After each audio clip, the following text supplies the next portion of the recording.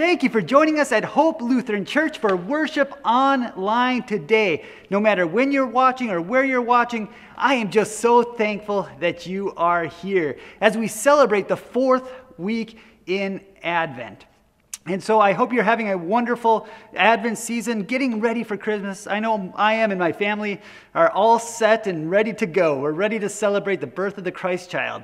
However, with the current situations in Southern California and the increasing cases of COVID and the lack of hospital beds, we did feel like we needed to cancel our Christmas Eve in-person event. Unfortunately, we just didn't think that it was safe for people to gather during this time. But you know what? We will get through it together. And we will have our online Christmas Eve services as well. And it's really just going to be a short service. It'll be great.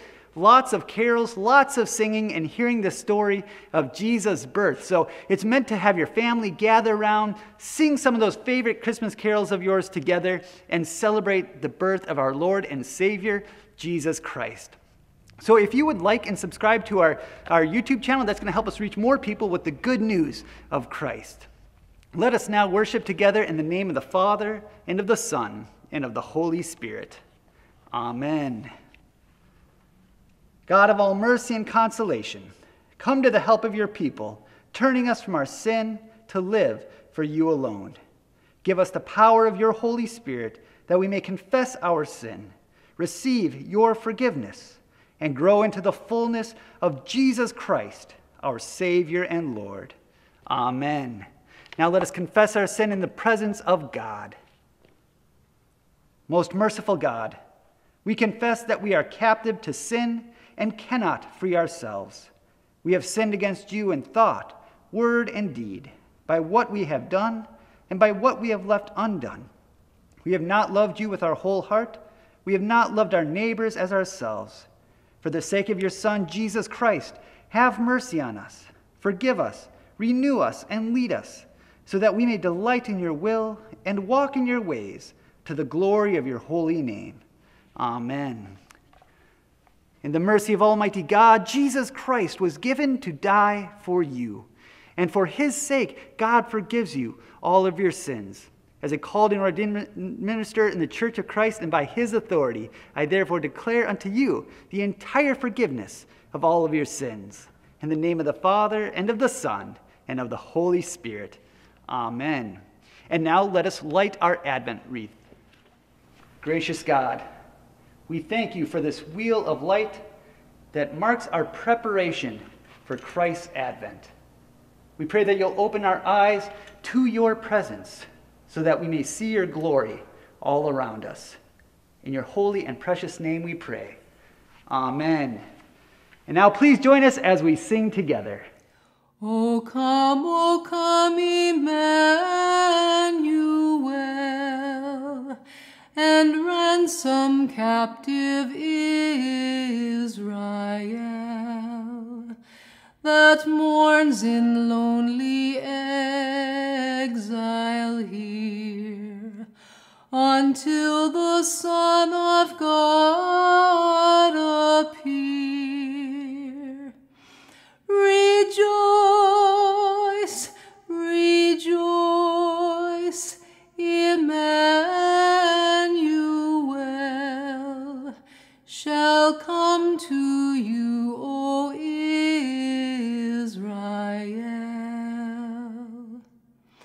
O come, O wisdom from on high, embracing all things far and nigh. In strength and beauty come and stay. Teach us your will and guide our way. Rejoice, rejoice, Emmanuel shall come to you, O Israel.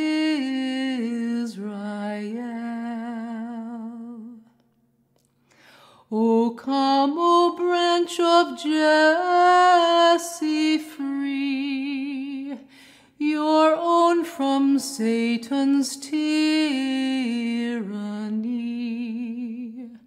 From depths of hell your people save, and give them victory o'er the grave. Rejoice, rejoice, Emmanuel shall come to you, O Israel.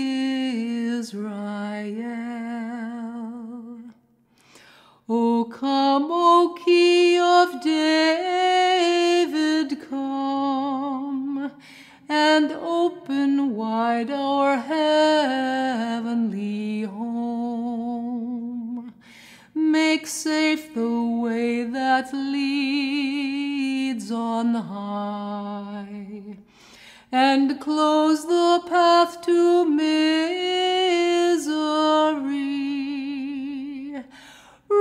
Rejoice, rejoice, Emmanuel shall come to you, O Israel.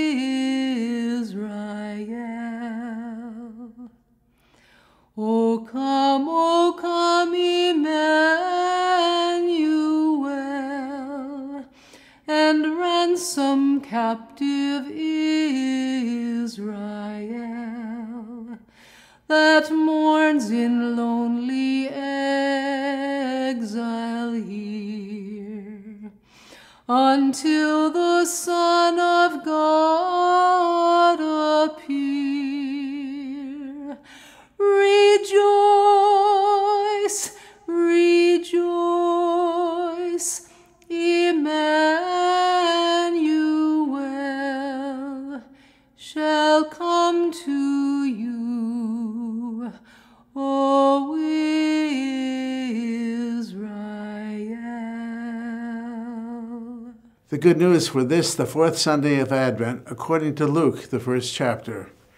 Glory to you, O Lord. In the 6th month, the angel Gabriel was sent by God to a town in Galilee called Nazareth, to a virgin engaged to a man whose name was Joseph of the house of David. The virgin's name was Mary. And he came to her and said, "Greetings, favored one, the Lord is with you." But she was much perplexed by his words and pondered what sort of greeting this might be. The angel said to her, "Do not be afraid, Mary, for you have found favor with God. And now you will conceive in your womb and bear a son, and you will name him Jesus. He will be great, and he will be called the Son of the Most High. And the Lord God will give to him the throne of his ancestor David. He will reign over the house of Jacob forever, and his kingdom there will be no end." Mary said to the angel, "How can this be, since I am a virgin?" The angel said to her, "The Holy Spirit will come upon you, and the power of the Most High will overshadow you. Therefore, the child to be born will be holy. He will be called Son of God.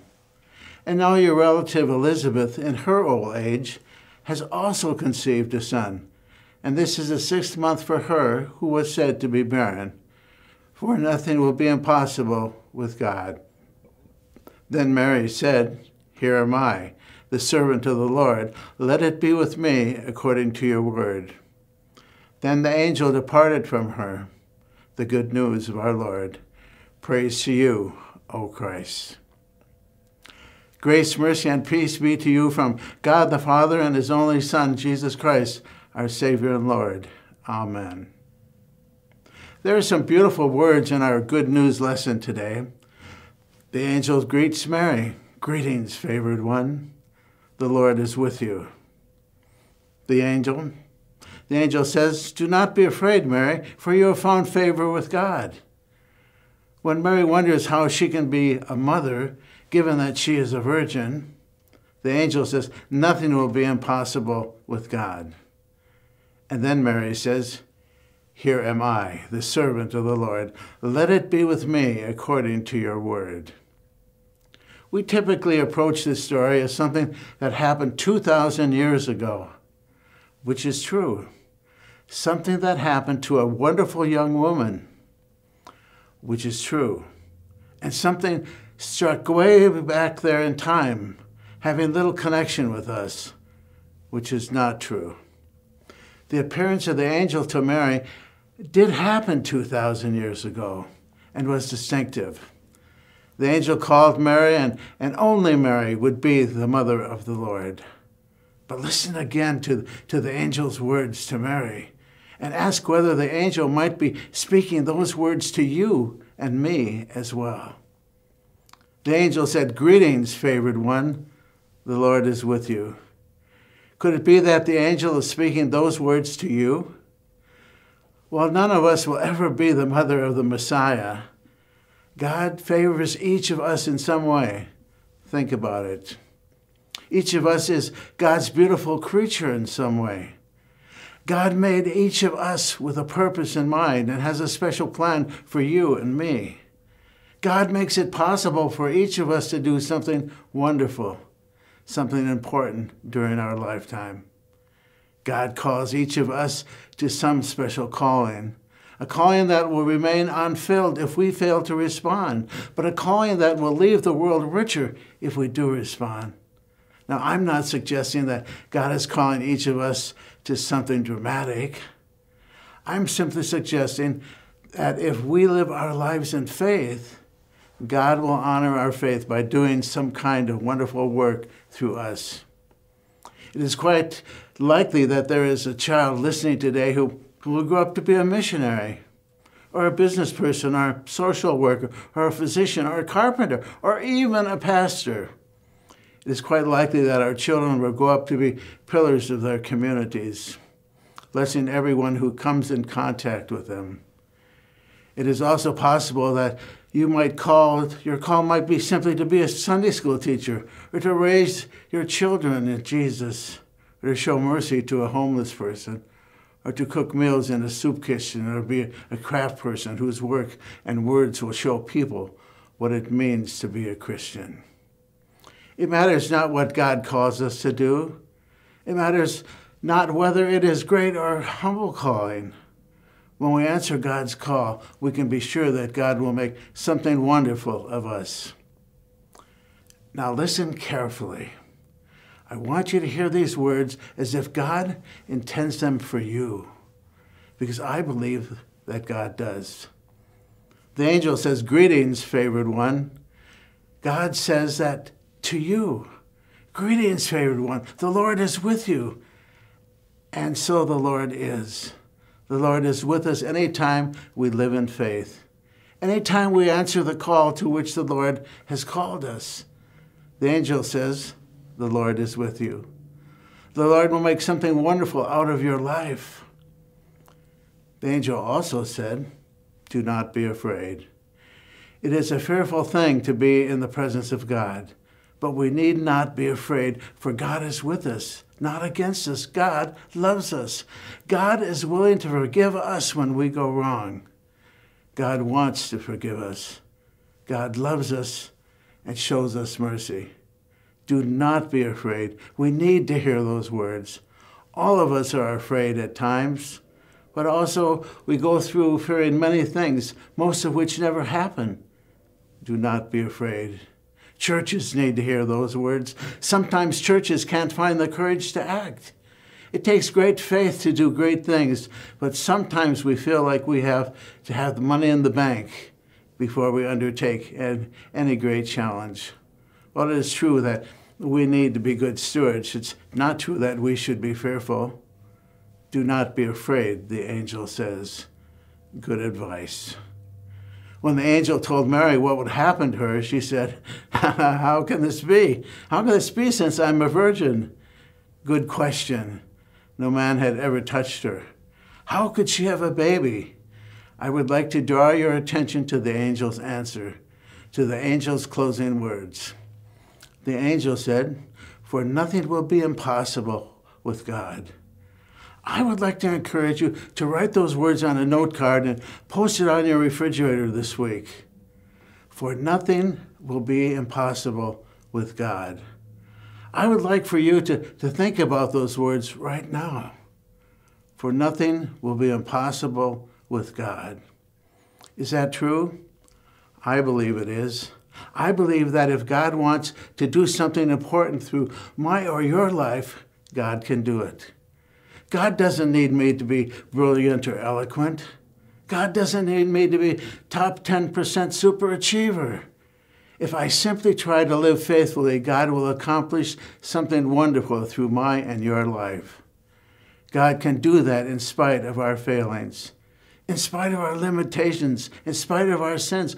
We might even not be aware of it. We might not learn about it until we get to heaven. But God will do great things through us if we heed God's call. For nothing is impossible with God. Believe that.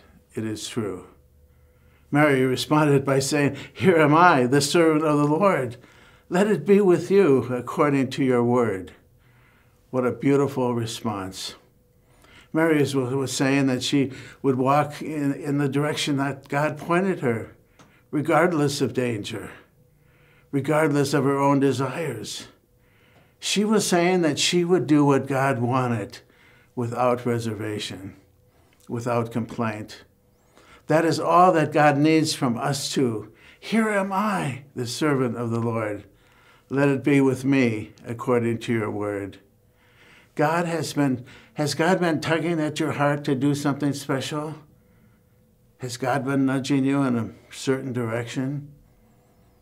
Has God challenged you to make a significant change in your life? If you want to do something important, something that will bless people, something that will survive through all eternity, just answer as Mary did. Here am I, the servant of the Lord. Let it be with me according to your word. If you do that, you can trust that God will make something wonderful of your life. God might not make you famous. God might not make you rich. God might not give you an easy life.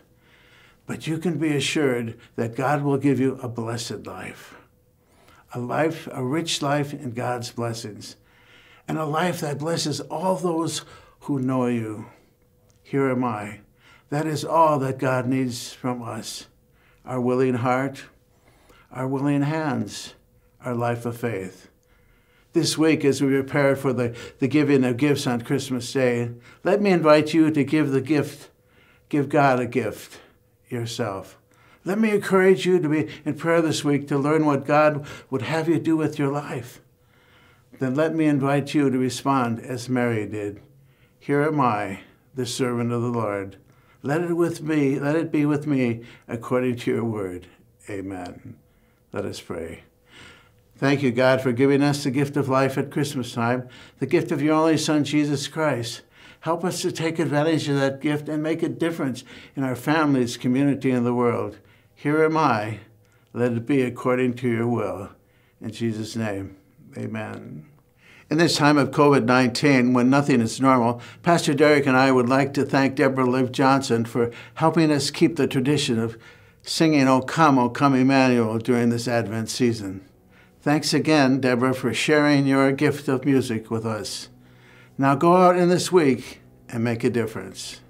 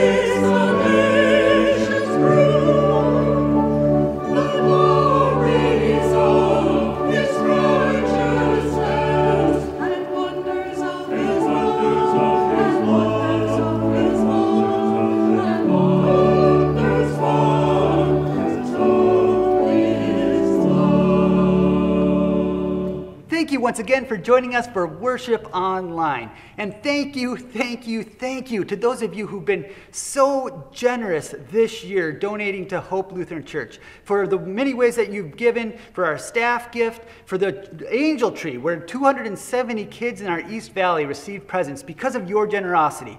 God has truly blessed you, so thank you for being so generous with us. And if you'd like to help partner with Hope Lutheran Church, there are 3 ways you can do it. 1, you can send in a donation to Hope Lutheran Church at 45900 Portola Avenue in Palm Desert, California, 92260.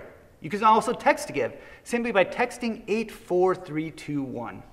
And finally, you can go to hopepd.org. You'll find not only a way to give on hopepd.org, but all of the different ministry opportunities and Bible studies that we have. So go to hopepd.org today. And now let us continue with our service as we confess our faith found in the words of the Apostles' Creed. I believe in God the Father Almighty, creator of heaven and earth. I believe in Jesus Christ, God's only Son, our Lord, who was conceived by the Holy Spirit, born of the Virgin Mary, suffered under Pontius Pilate, was crucified, died, and was buried. He descended into hell. On the 3rd day he rose again. He ascended into heaven. He is seated at the right hand of the Father, and he will come to judge the living and the dead.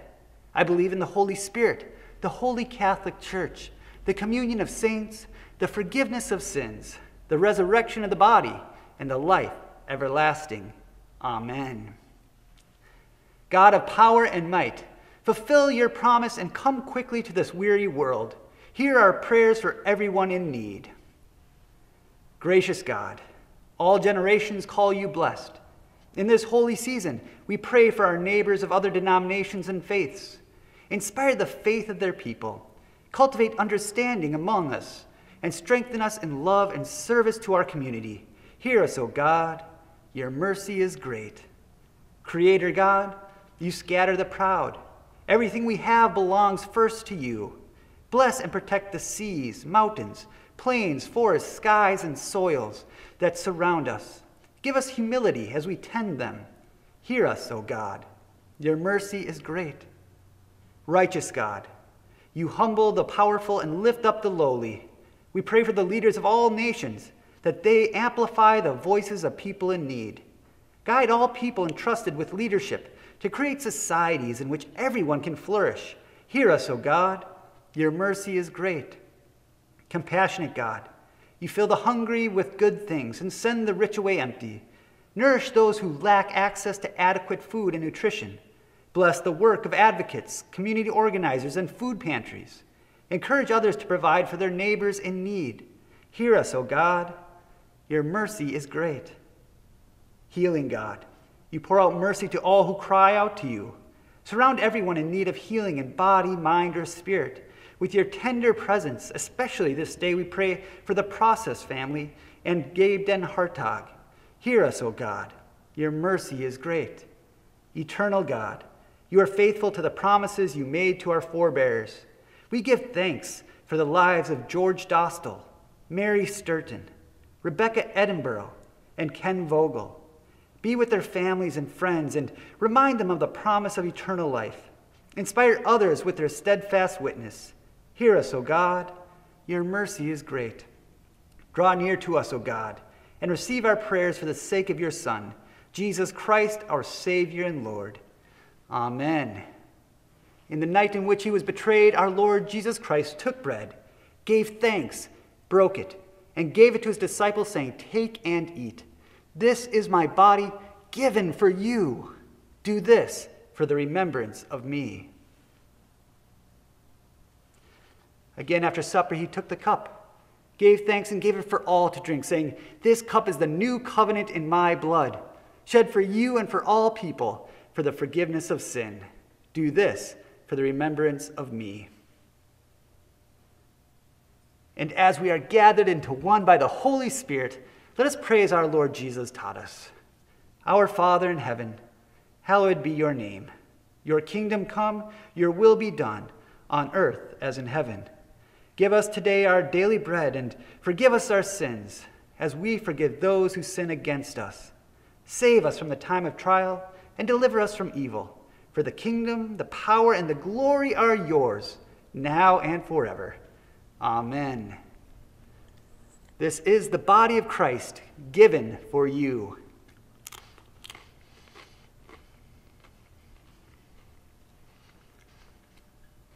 This is the blood of Christ shed for you.